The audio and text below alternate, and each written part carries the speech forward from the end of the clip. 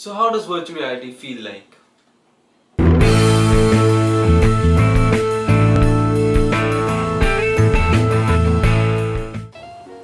VR has become one of the biggest names in the last coming years.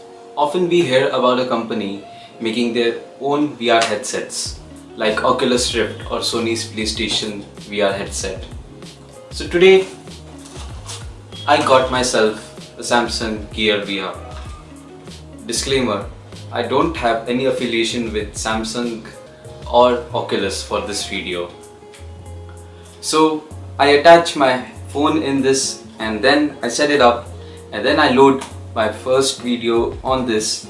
The first VR video I could find was a grassland, a documentary on some savanna area. And when I looked around, I could see the depth of plants, flowers, and the colors, the shapes. The clarity of the screen was very nice and it was also immersive. I cannot even examine. It felt like I could go ahead and touch those flowers in front of me. Then I further experimented with going to Times Square or another recreational park. I could also hear the sound of people conversing, the traffic going, which made it feel more realistic in my opinion. And then I took it out, thought about it for a while, and here I have some ideas why it is a great device.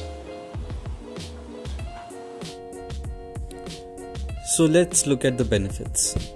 VR can be used for storytelling. It can give birth to a new type of cinema and TV shows. It can be used for presentations which can be more interactive, like the OnePlus 3 launch event was conducted in 360 degree. It can be a better way to teach subjects like history, geography, and some subjects which require a more practical approach towards them. But what is the cost of all of this? First of all, it takes some serious power.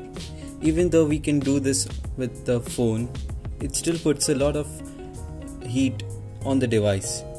And I'm talking about the heat which makes this headset heat up and unwearable after a period of time. You will need a very fast internet connection which can stream high quality videos without any buffering. The problem we come to is the problem of isolation. When I say isolation, I mean that when we wear this headset, we are only experiencing something for ourselves and we really cannot share it with anyone.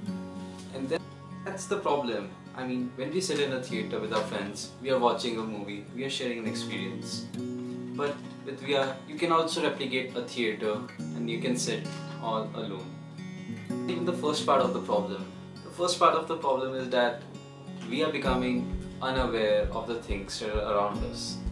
When you wear this VR, I'm admiring everything. I'm admiring the trees, the sight, the nature, the streets, the sound of cars, the conversation of people. Suddenly, all of those things seem so great. But in our day-to-day life, we don't notice them. We don't care about them. We are unaware of them. The trees, they have stopped existing. They don't exist like they used to. And they might stop existing. If we are going to use this VR, the nature is gonna be not there one day. And I'm not hating on VR, I think it's a great thing. But let's think about the purpose. Gear, this Samsung VR headset or any other headset actually gives us a vision for what we can be, what we could do. And it is up to us to achieve it. I'm Arunabh Chowdhury. You're watching Real Ethic, and I will see you next time. Bye.